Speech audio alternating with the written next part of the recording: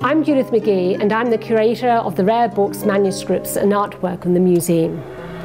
The museum has a very large collection of artwork, and one fine collection is that of John Reeves. John Reeves was born in Britain and as a young man joined the East India Company. In 1812 he was sent to Canton in China, where he was a tea inspector. Canton at this time was restricted to Europeans to the port only. They were not allowed into the interior of China. Canton port was a hub of activity. Ships were coming from all over the world, laden with goods of all kinds, including animals and plants.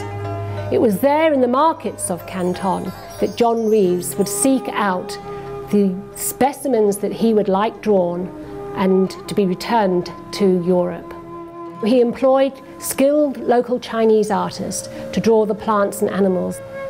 These artists came from generations of families where they were producing artwork for the European market.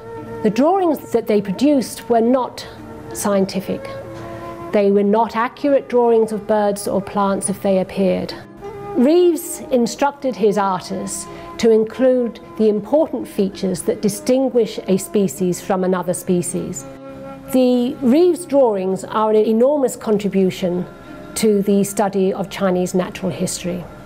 Many of them are important substitutes for the specimen themselves that never made it back to the shores of Britain.